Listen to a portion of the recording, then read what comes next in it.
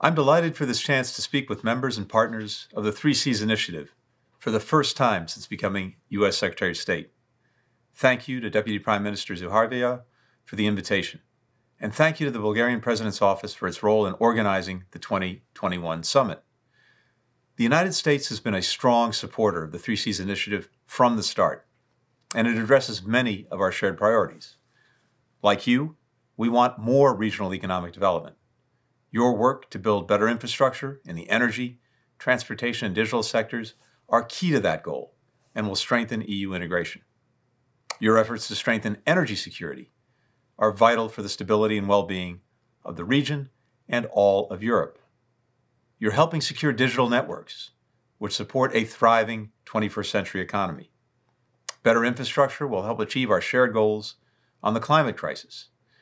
And these infrastructure projects put people to work, which is especially important right now as we deal with the economic pain caused by the COVID-19 pandemic.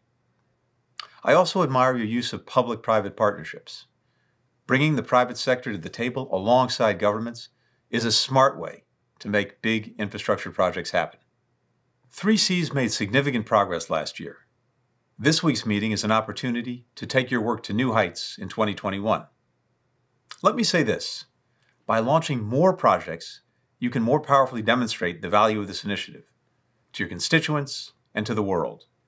And a bigger investment fund will make that possible. The fund has been growing, and 9 of 12 members have already invested in it.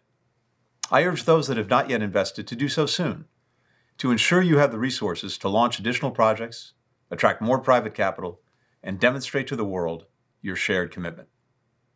President Biden and I deeply believe in working closely with our allies and partners because we know that there is power and strength in cooperation. That's what the 3Cs Initiative is all about. We applaud your work.